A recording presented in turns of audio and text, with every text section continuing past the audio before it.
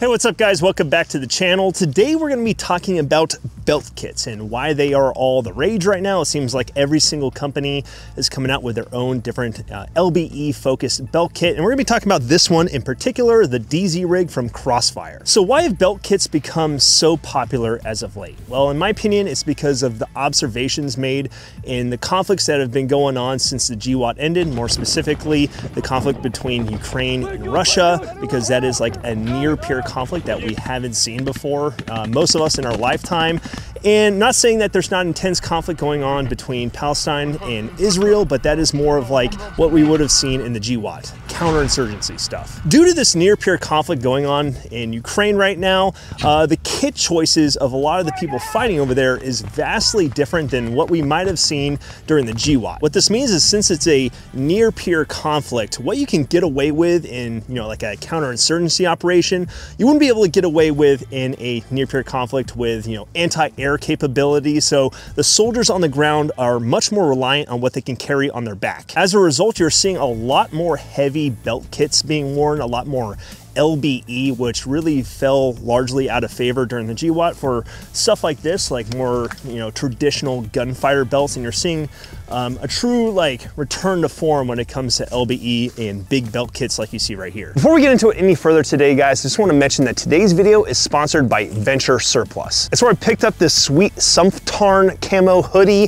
Sumpftarn is a German World War II camo, but it's also very warm, especially when it's very cold, like you see right here, or these snow flurries, but this is keeping me nice and cozy. If you want to pick one up for yourself, as well as any other type of excellent surplus, go check it out over at Venture Surplus. And they also have a discount code for you guys. If you use code BJOD10, it'll get you 10% off your order there. So pick yourself up some excellent surplus. Now let's get back into this video. So before we get into this rig right here, let's go over a couple different types of belt kits. At the bare minimum, you can classify this as a belt kit. What the belt that you see, like holding up my pants right here, this is just an Ciguera gear emissary belt. This is the belt that I wear on a daily basis for my concealed carry. And I've also seen these belts being used to carry pouches as well, and being used in more like a gunfighter belt role. So at the bare minimum, you could classify this as belt kit if, depending on what situation you're in. Stepping up from the EDC style belt, you have your gunfighter style belt. This is another Ciguera gear product. This is their battle wagon, and these were very popular during the GWOT because these are really focused for like a direct action raid mission. They're not really meant for like large load bearing capability. You'd probably want to scale up past this if you're looking to carry more stuff on this belt, like water and that kind of thing. But these things were very popular, not this belt in particular. The popular belt back in the day was the Ronin belt, but this is the belt that I rock nowadays, and it fills the same type of role. As you can see on this belt, I have a couple mags on here, a dump pouch, a pistol. Some people like to carry medical on the back of here. I don't have anything back here right now. You could also carry grenades and stuff like that if your mission dictated that you have those. But these belts are cool, and this is like what I typically train with whenever I go to the range. Stepping it up from the gunfighter belt, you have what you see here. This is what many would consider to be like the typical battle belt. This one in particular is from High Speed Gear. They make excellent battle belts. I actually wore this thing at the last Milsim West event I went to, where it was a more armored loadout, and I wore this underneath a plate carrier, and this allowed me to carry a lot more sustainment stuff without having everything on my plate carrier. And it actually worked out very well, because whenever I put large pouches like this on the sides of my plate carrier, it makes wearing a ruck in conjunction with it kind of a pain in the ass, and putting a little bit of this stuff on my belt really helped me out. And whenever I had my plate carrier off, I still had this on me, which still had a couple magazines here on the side, dump pouch, multi-tool, my water, which what I carried inside here, Red Baron. And then on the side here, I also had a couple grenade pouches right here, and this really helped me out carry a lot more equipment on me versus carrying everything up on my plate carrier, and really freed up a lot of space for me to actually wear a pack with it. Now this is stepping towards the direction of being more like LBE, but this is not what really people consider when they think of like dedicated belt kit, and versus what we have going on right here. This is the DZ rig from Crossfire.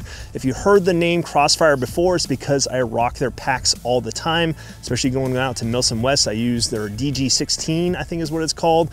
It's a huge rucksack that I've been using as of late, which has taken the place of my Alice pack. I still love the Alice pack, but I really love the Crossfire packs. I also have a smaller pack. They're slick as well, but this thing is awesome. I really wasn't expecting Crossfire to come out with a belt kit.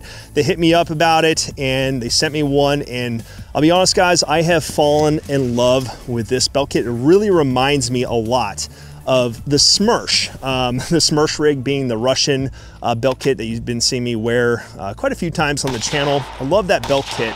But this thing really fits a lot of the vibes of the Smersh and has everything I love about the Smersh and a bit more. And I think that this thing is superior to the Smersh in a couple different ways, which we'll get into here shortly. So as you can see in the intro to this video, I've been wearing this belt kit over armor.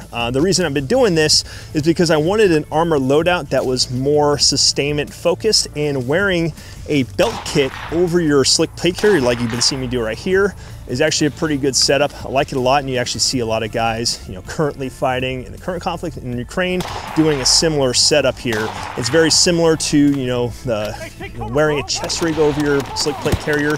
I actually find this to be even more comfortable since a lot of the weight is on your hips. Now for this particular loadout, I am rocking a full combat loads plus of 7.62x39. The reason for it is because I just wanted to shoot my AK today, but also to demonstrate the wide variety of mags that these mag pouches on the side here can fit in there. As you can see on here, I have two 7.62x39 mags per pouch. They do close on the Velcro right here, but you can't use the tuck tab. So kind of cool thing about these pouches here is if you were using a smaller mag, like a 5.45 mag or like a AR-15 magazine, you can actually use the Velcro and these tuck tabs right here, and it makes it extra secure. You can also fold in the Velcro. There's like a tab right here.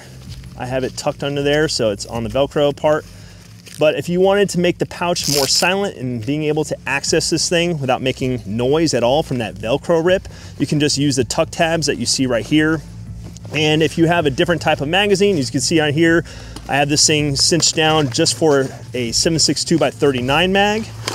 But if you had a smaller magazine like a 5.45 mag or an AR-15 magazine, you can cinch using these bungee cords on the side here to make it tighter or looser.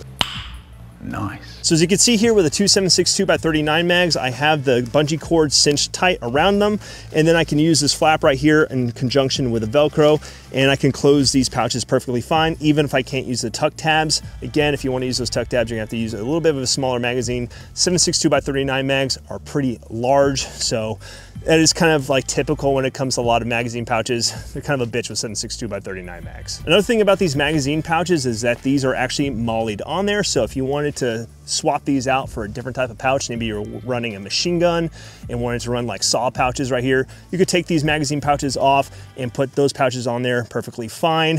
Unlike the other pouches on here, these three kind of GP pouches, these are actually sewed onto the rig, which we'll get into here shortly. Going into these GP pouches right here, I think that these things are awesome. When I originally got this rig, I didn't know actually how big they could get. And this is where I have a lot of stuff like my water in this pouch right here.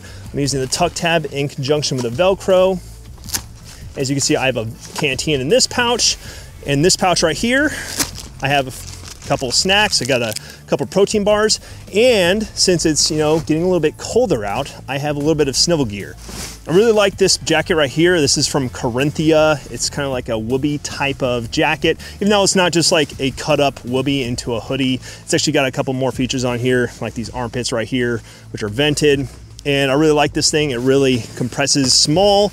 I got this thing from the guys over at Corinthia when I was in Finland. They're great guys. I also have one of their sleeping bags, but I like this thing because I could just shove it right here in this little GP pouch on the back of my kit. If we're going like from day into night and it gets a bit colder at nighttime, it's nice to have a little bit of snivel gear, especially if you're in a static position, maybe you're like on an ambush line or something like that. Going into this GP pouch right here, it's the same size as these other ones. As you can see, I could fit things like a Nalgene bottle in there, perfectly fine. Another canteen, depending, maybe it's like a hotter month, might want to carry a little bit extra water on me. Another cool thing that you can carry in here is your nods. If you're going from day into night or night into day, you don't want to have to be, you know, the douchebag running day nods all day. You want to be able to store those things, and being able to put them in a pouch like this is pretty helpful. Going to these last two magazine pouches right here, I'm actually using one of them for my medical with this red tab right here. I have another knife pack in here, as well as another tourniquet.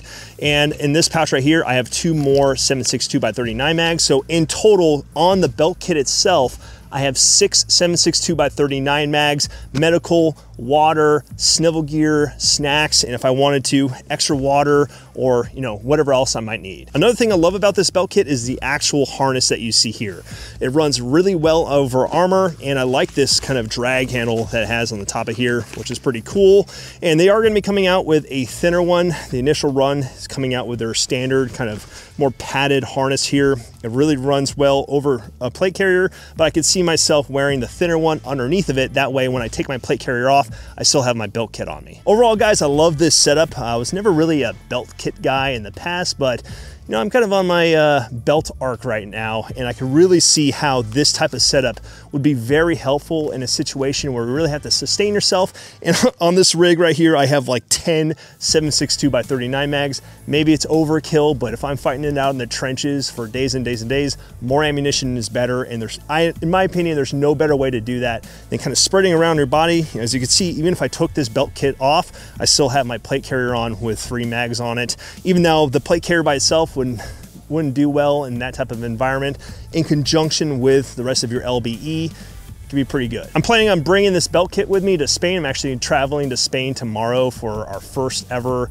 European Milsim West event. I gotta go to Europe and spread the gospel of Milsim West, and I'm gonna be wearing this belt kit out there, not with all this other stuff. I'm gonna be on Rust 4, so I'm gonna be using it in conjunction with other kind of Russian kit, even though this would be, you know, this is not technically kosher for any type of Russian impression. I'm gonna go the more militia route, wear this thing. I think it will work really well. I'm gonna also be comparing it to my buddy Sean Prosen. He usually runs the old Smersh rig, and I think while we're out there, I'll kind of compare and contrast the two rigs together. But overall, I think that this setup is pretty solid. Well, I hope you guys enjoyed this video. If there's another belt kit out there that you want to see me try out, please let me know down in the comments. I'm always interested in trying out new gear, and you know, maybe something better than this. But as far as I could tell, this thing has been like what I've been looking for as far as belt kit goes. I said in a previous video that I was looking for a more modernized belt kit over an Alice rig, which I was wearing, and I believe that I have found it. And I think, you know, wearing this in conjunction with a plate carrier, standalone, or maybe in conjunction with a chest rig as well, could be pretty solid. And if you want to check one of these out, go check it out over at Crossfire. But hope you guys enjoyed this video. If you did, please consider dropping a like and subscribing. You can also follow me on Instagram at Blue Jean Operator, or go to my website, thebluejeanoperator.com, to find school shirts and merch, which helps out the channel. Also, guys, if you want to support the channel a little bit more directly, I have Patreon, helps me buy guns, gear, ammo, all the kind of stuff that goes in running a gun channel, and it'll get you access to videos a little bit earlier than everyone else. But hope you guys enjoyed it. I'll see you guys next time.